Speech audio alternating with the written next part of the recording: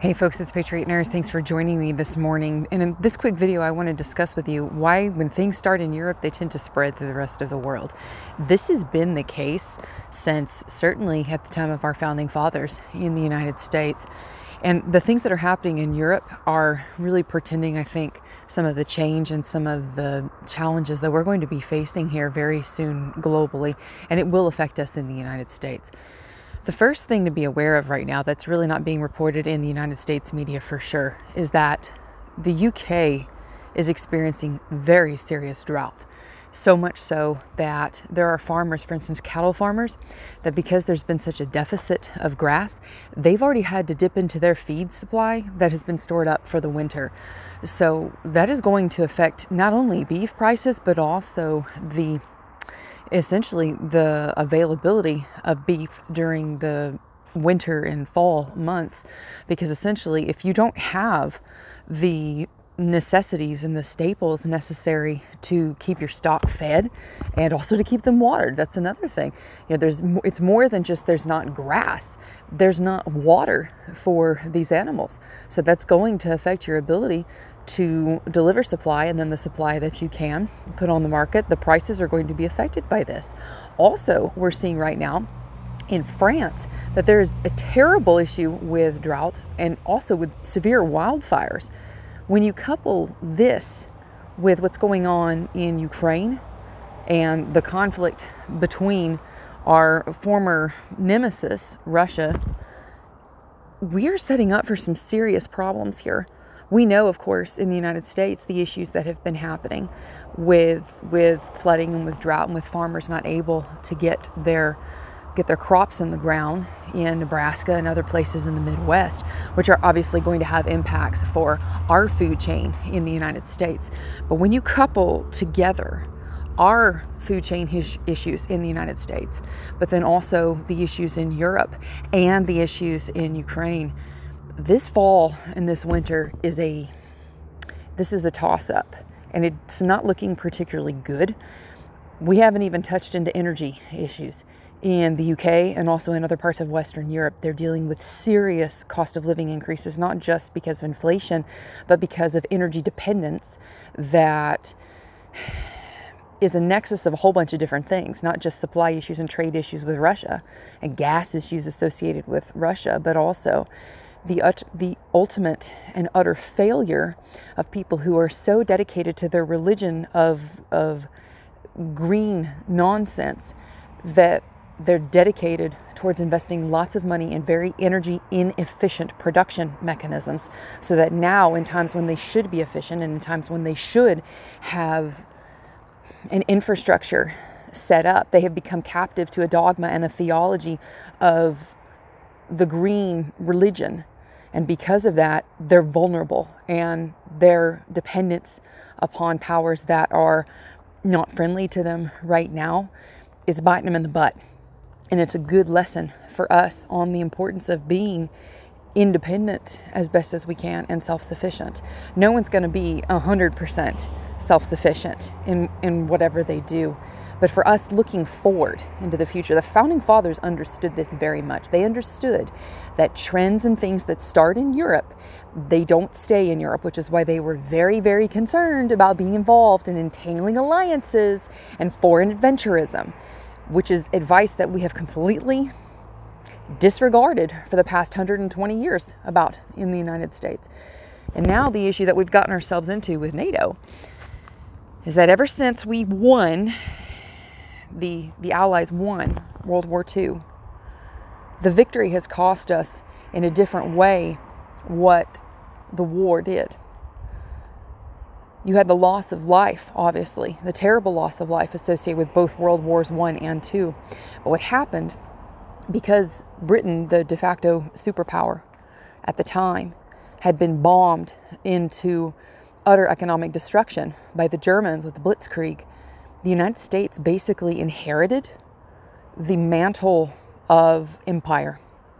Now, you could make the argument that this was good, this was neutral, this was just the way of things, but the fact is that we did. And so the Marshall Plan, basically how in the world are we going to keep some sort of global stability after World War II. The Marshall Plan was basically substituting dollars for troops. We got the remnants of Europe indebted to us on the dollar, and involved Europe in lending plans to try and use dollar diplomacy. And that worked. It worked for a while. But now, because of the nature of things, the reshuffling and the dynamic nature of the human species, this is a testy piece that is going to be checked again.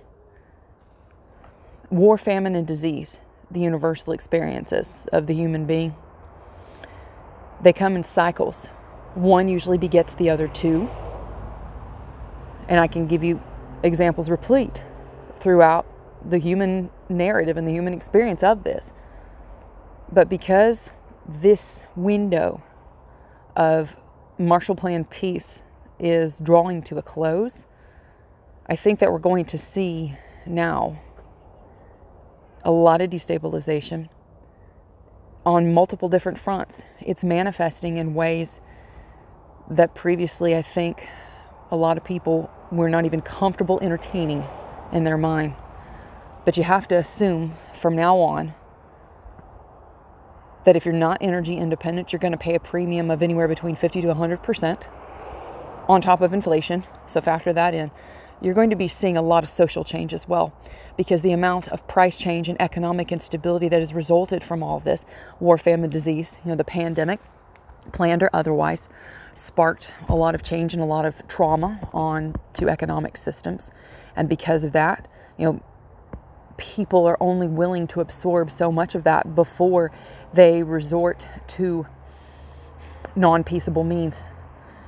And why is this? Like, what's the nature of this evolution? When people cease feeling like they are being heard and like there are no other options, they are unable to check that animalistic aggression that is kept at bay in peaceable society.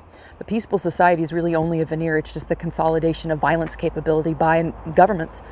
And so when they're no longer satisfied to let the government run things, they're going to revolt. So the next thing I think we need to be aware of is, aside from supply chain issues and aside from supplies being short, we need to be prepared for the possibility of massive instability, the rise of labor, definitely the rise of unions, and the rise of more socialistic narratives. This is the nature of things. You have the cycle of equity, meaning people want for there to be equal distribution of wealth. And then you have this cycle of efficiency, which is whatever there's enough wealth going around, perceived there's enough wealth going around, that people at least feel like there's not the need for regulation. They can still get a fair shake. But that's not what's happening right now, because people perceive that prices are so crazy and the system itself is not working for them. They're going to be pushing more towards cycles associated with the veneer of equity.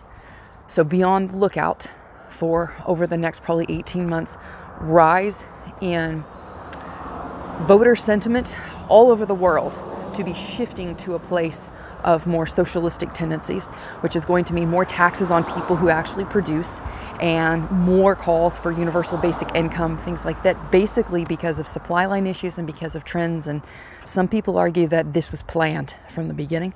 I don't know, but I do know that I don't have control over everything in this world. I just have control over my own sphere of influence.